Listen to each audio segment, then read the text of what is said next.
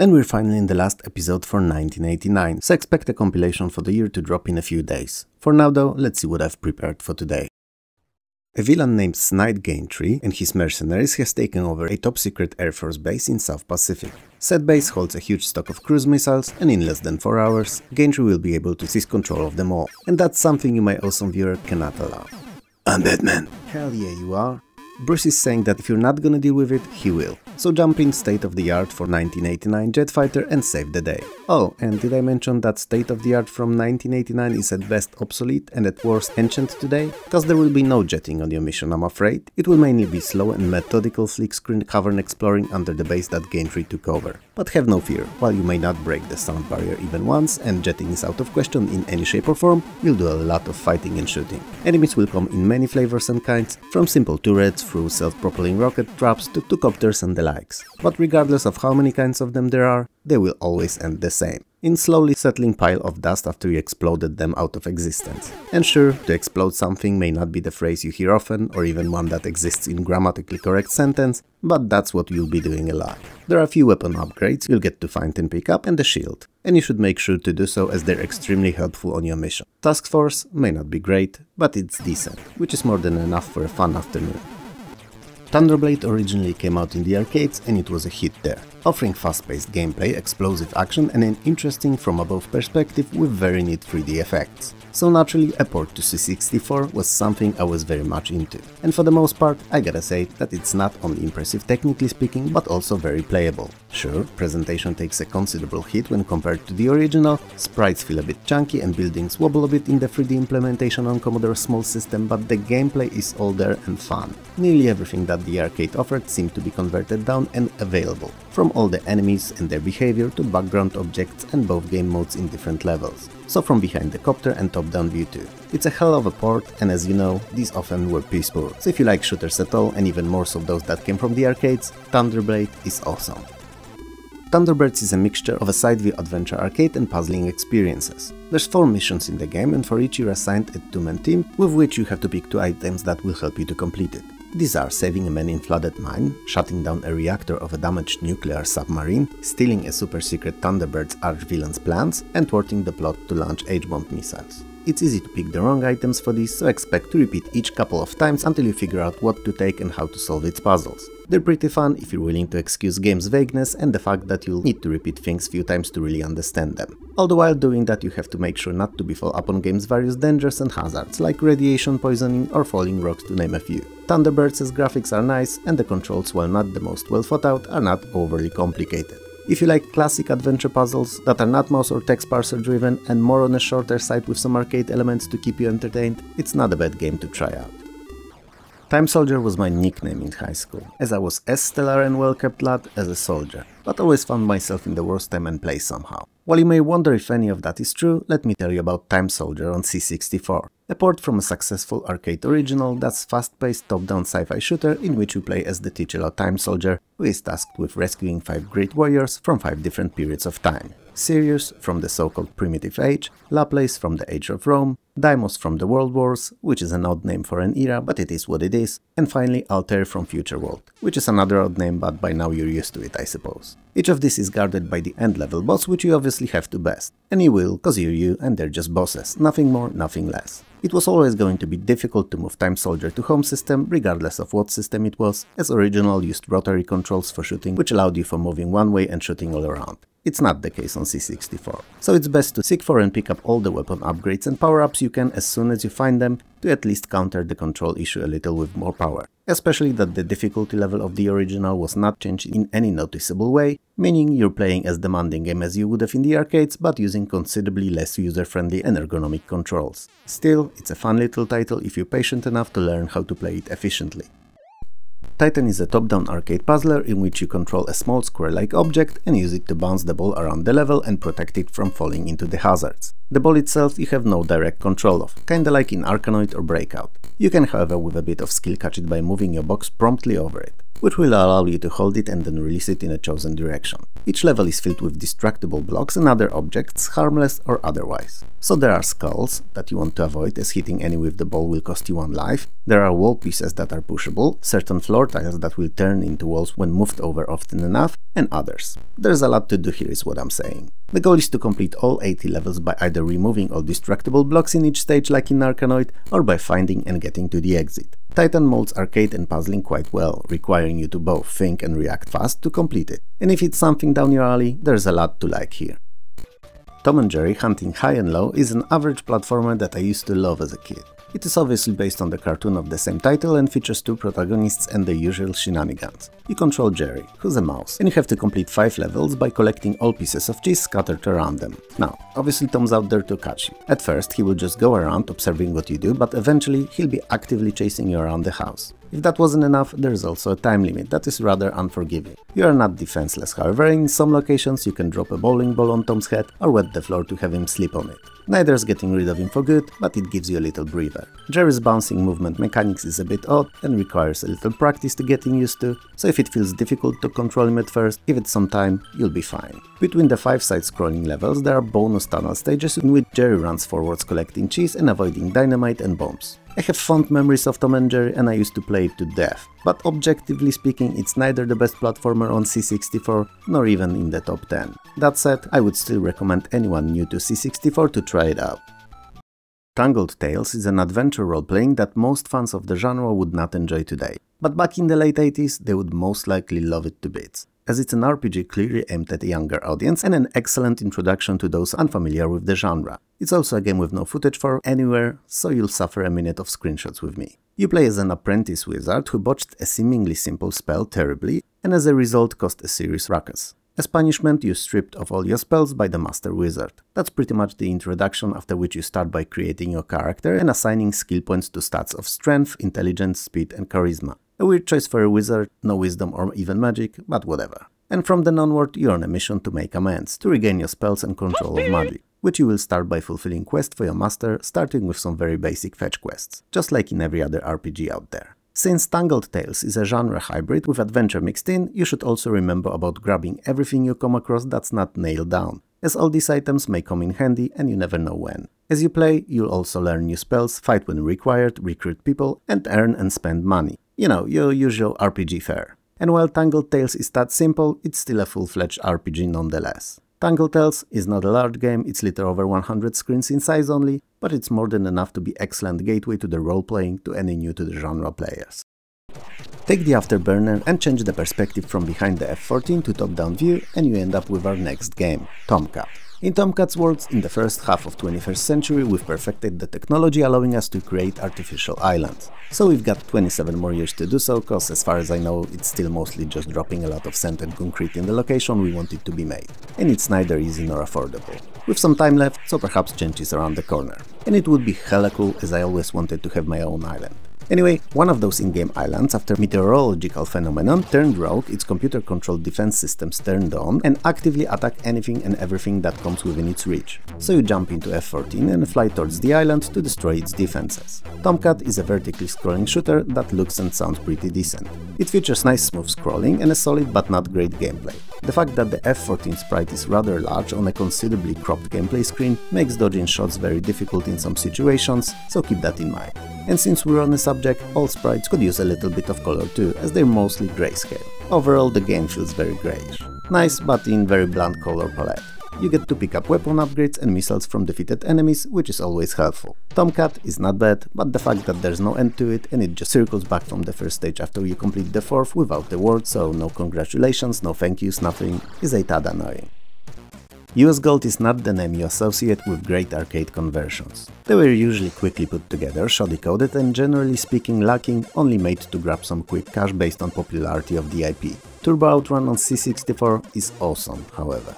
Easily the best 8-bit conversion out there. At least when it comes to microcomputers, consoles are another beast entirely. Gameplay-wise, not much has changed, you're still racing from checkpoint to checkpoint, within the time limit and avoiding the traffic. You have your typical high and low gears, and the addition to this outing is the turbo, which may take a lot to charge up after using and gives you just a few seconds of boost, but it's a considerable speed up, and can make or break your game. So best keep it for straight stretches of the road.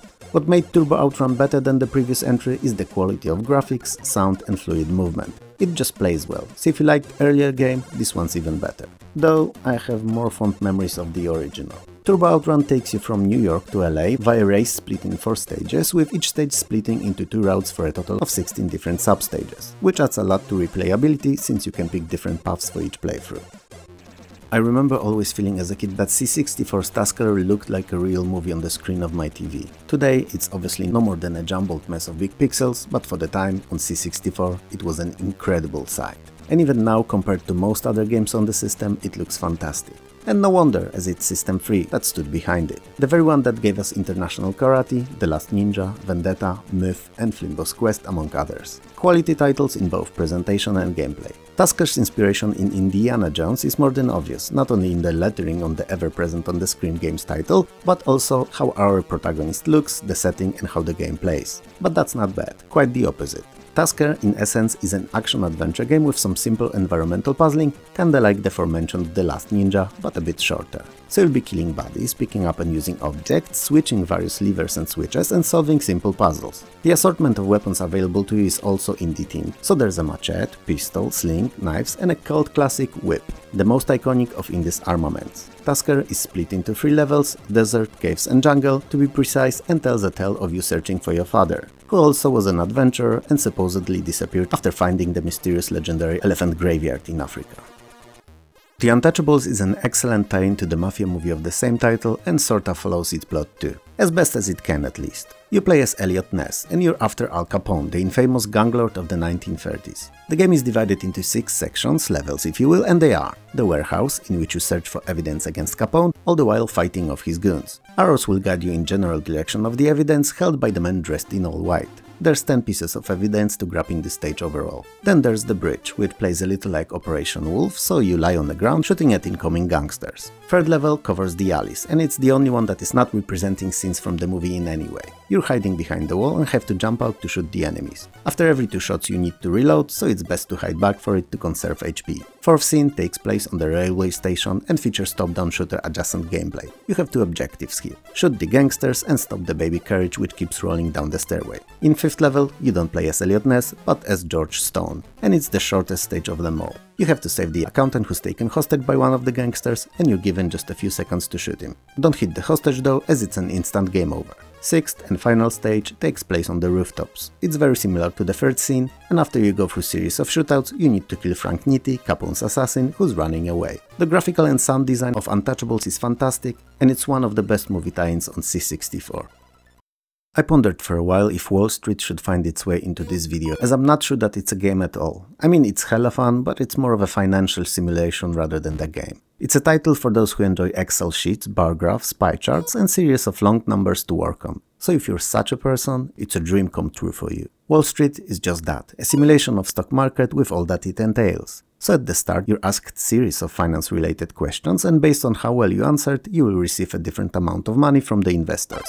Money to multiply. Or lose, cause it's all in your hands really. And no 2 playthroughs are alike, as the performance of stocks is randomized between the gameplays. Up to 4 players can enjoy Wall Street, and if you own a disc version, it even contains a program to manage your own depots. While I'm still on the fence if Wall Street is a game, if you're in the right mindset, it may be more fun than many other games are.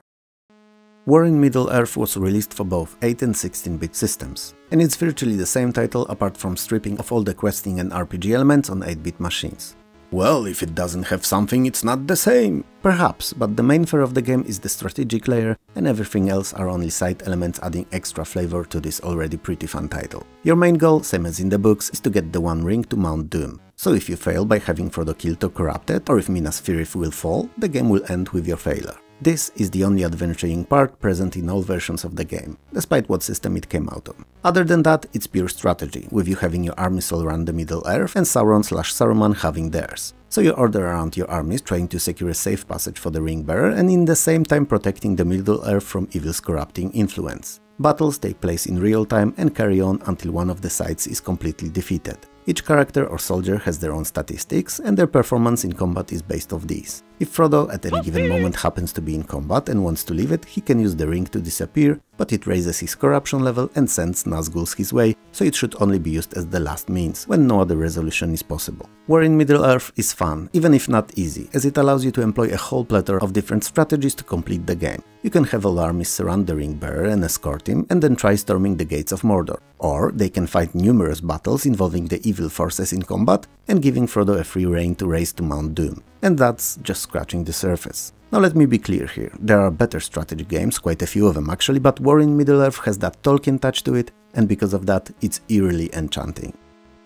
War Machine is a flick-screen shooter platformer. I think that 1989 was about the time that we should have forgotten about flick-screen design and focused on scrolling. Clearly, War Machine did not get the message. War Machine is a below-average game that is frustrating most of the time you spend at it. The graphics are decent, but the main character sprite is a mess. I mean, I know he's supposed to have a gun mounted on his arm, but it looks very weird, to say the least. The action is not very fast and exciting, and jumps require pixel-perfect aim, and there's a ton of them. And when I say pixel-perfect, I mean it. Many platforms also end at the edge of the screen, which you don't know until you jump through them to the next one, flicking through and ending up falling to your death. It's not a great game design if you ask me. So if you're easily annoyed, it's definitely a title to skip. Though, if you really are, you're probably not watching this video because apparently I am too. Anyway, if you have fond memories of the game, do not try coming back to it. It's not worth to spoil it. Story-wise, you have to find all 4 pieces of the mysterious weapon that can be used to defeat the evil leader of an alien syndicate. And you have 80 minutes to do so. Seems like not much, but you won't play the game for as long anyway. I'm pretty sure of that. There's also extra weapons and ammo you get to find along the way, and you have a jetpack. They're helpful, but don't change how War Machine plays, and it's not great. Wastelands is a futuristic sci-fi versus light cyber fighting game. Conceptually, it's more similar to titles like International Karate than Street Fighter, as it features identical combatants with no unique special moves, finishers or supernatural abilities, and it's played for points and not to a knockout. So fighters can jump, roll, kick and perform sword attacks using joystick. Most successful hits are worth a point, with an exception of sweeps that are worth a half of it and jumping sword attacks that are 1.5 points. Whomever scores 6 points first wins the round. Wastelands can be played in 2-player versus or tournament mode, and it's fun for what it is, especially against a friend, but don't expect it to hold your attention as long as in International Karate did. And for some reason I keep saying karate, even though I know it's karate. Odd. Wicked is Wicked. It's a real-time strategy with horror and occultist theme and undertones. Unknown evil forces of darkness want to conquer and cover the earth in eternal dark. You, as a force fighting for good, have to stop them by driving them back where they came from. To do so, you have to purge clean all 12 astrological signs, each consisting of 3 levels filled with bodies. Although that's probably not the best word for them. The goal is to multiply plenty enough of your spores to overrun all evil portals before the enemy manages to overwhelm you with theirs. So you'll be shooting enemy spores to halt their growth and reduce their spread, but you also use picked up seeds to create new, for the lack of a better word, good portals that release your spores at strategically picked spots. You have to be quick, however, as the Evil Guardian spits out new spore seeds too, which, if not collected in time, create new evil portals. If you manage to cover all enemy portals with your spores, you win the stage and move to the next. From time to time, tarot cards will appear, and when picked up they can offer positive or negative boons. And you'll need to learn to recognize which are which to be successful. Wicked is played in day-night cycles, and it's considerably more challenging during nighttime. It is also when Evil Guardians are invincible and can't be tackled until the day arrives. Wicked is very unusual, and can be started in one of 3 modes, focusing on strategy, action or mixed. If you've never had a chance to play it, despite how odd it seems, it's worth giving it a go, trust me. Windwalker: A Tale from Moebius is a sequel to earlier Moebius and a fantasy role-playing beat-em-up mixture. Let me clarify that everything I will say from this point onward will be based on what I found about it online only, as I've never played it. First of all, apparently most of the main characters and game's storyline background is found in the manual only, and it's recommended to read it there before starting, which I can understand to a certain degree, but would prefer if all of it was served in-game. To give you a general idea what it is, some kind of evil Far Eastern warlord, with help of his talented and as evil as himself alchemist, deposed the Emperor and enslaved the fantasy kingdom. You have to find a way to bring back the Emperor to his throne. Most of the gameplay is your typical role-playing fare, especially that the engine used is similar to that of other Origin titles, with top-down worldview and tile-based graphics. This time, however, the graphic tiles are bigger and tend to overlap each other, seemingly for stylish reasons only. But any and all combat encounters take place in a side view, where they take form of a jumpy real-time versus kung fu fighting. It's not bad, but it's also not as good as even the basic fighters of the time were. It's a neat idea, as it's very different from tried and tested turn-based formula, but won't blow your mind. It's an interesting choice, but ultimately wrong, given how you get no experience from combat and all your XP is amassed by completing tasks. Windwalker is an unusual title, and one definitely worth checking out if you're a fan of RPGs, especially if you're into Far Eastern themes. I loved original Wonder Boy on C64. The opinions about it may be different, but I really did. And still do. And that's why I was looking forward to Wonder Boy in Monsterland. And as it turned out, it was an entirely different animal. Not frantic arcade platformer, but more methodical one with role-playing elements. Arguably a better game. I don't feel as much melancholy towards it, but still really like it nonetheless. It takes place 11 years after the original, when our protagonist is a local hero and holds the highest of honors, the title of the titular Wonder Boy. Peace, however, cannot last in video game worlds forever, as if it would, there'd never be no more new games. So, a fire-breathing dragon appeared seemingly from nowhere, like a Pokemon out of high grass, and took over Fantasy Kingdom with his army of evil monsters. Since regular folk are not as courageous, tough and heroic as you are, the land quickly fell and turned into its shady mirror image, full of demons and devils and other outworldly monstrosities. Hence why Wonderland turned into Monsterland. So, since TomTom is the Wonder Boy, and by extension of it you are too, cause you'll be in control of him, the fate of one's beautiful kingdom is in your hands. Same as the joystick that you'll use to save it. There's 12 stages in the game, and they all are converted to C64 flawlessly, in terms of their content at least. Other than one boss fight with monkeys, as in arcades they jumped in semi-random fashion, while on C64 they do between two static points, which makes them very easy to beat. Defeated enemies leave coins or bags of cash behind, they can be used in shops to get better weapons, shields, armors and boots. And each stage ends with a boss fight. Graphics obviously took a hit, but it was expected. They do not get in the way of game enjoyment, however, and are not terrible, just reduced in their fidelity, so it shouldn't be an issue really. Sounds, and especially music, are excellent, but you wouldn't expect anything else from Commodore's SID chip. A little very capable piece of silicon that is beloved by many to this very day. Overall, Wonder Boy in Monsterland is really fun. In my eyes. Your opinion may differ, obviously. X-Out is a superb horizontally scrolling shoot-em-up taking place underwater. An unusual setting for this as the genre goes. Which is good, cause one thing C64 was not low on were excellent shoot-em-ups. So any novelty, anything that stuck out is always worth pointing out. But that's not all X-Out introduced in its design. Instead of lives, it offered different ships, each with their own armament. There's 4 different kinds of these that you can purchase, and they are used as lives, and can be armed with weapons picked from available 12. There are also different drones and 8 types of satellites. It's a lot, is what I'm saying, and will keep you entertained for a while. So, it's only natural that you start the game in a shop and not on the playfield, and you get to visit it between all levels. The enemies are obviously all different in both how they look and their behavioral patterns, and there are fun and challenging, often gigantic mid and end level bosses too. Other than that, X-Out is your typical horizontally scrolling shoot-em-up, but phrasing it like that undermines the sheer amount of changes to the formula I just mentioned, and the game does not deserve it. So let me highlight it once more what an incredible title it is. Easily one of the best on C64. Definitely in my top 5. Oh, and graphics and sounds are really good too. All the sprites and backgrounds are top-notch, painstakingly detailed and smoothly animated. X-Out is great, and it's a must-have in any shooter fans collection. In the arcades, Xenophobe was a simultaneous free-player side-view flick-screen sci-fi shooter, and it was, well, okay. It wasn't a huge hit, but it was popular enough to warrant itself some home conversions. Commodore's being one of them. But as most conversions go, this one's also not without some cuts here and there. Most importantly to suit our TV screens, to which most of our C64s were connected. And to utilize both joystick ports, our small home outing lost the third player. Which is not a big issue if I'm to be honest, as given C64's rather large horizontal pixels, screen divided in 3 would jumble all the sprites beyond recognition. Anyway, story-wise, after a space station orbiting Earth sent out a distress call and then went silent, a single ship escaped it, piloted by a wounded and barely standing single man, who explained that the station was raided by acid-spitting Xenos that made a hatching lair out of it. So you, the savior of mankind and few others, are sent to deal with it.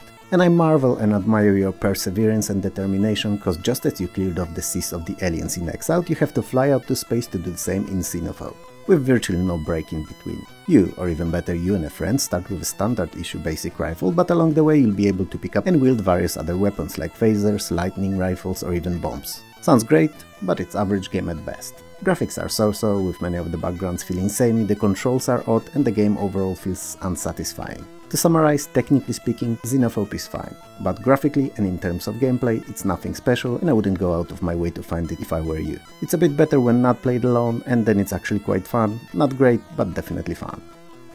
And that's the end of 1989. I'll start covering 1990 soon, but for the time being let me know what you think of it. Could it really be the best year for C64? Let's discuss it in the comments below.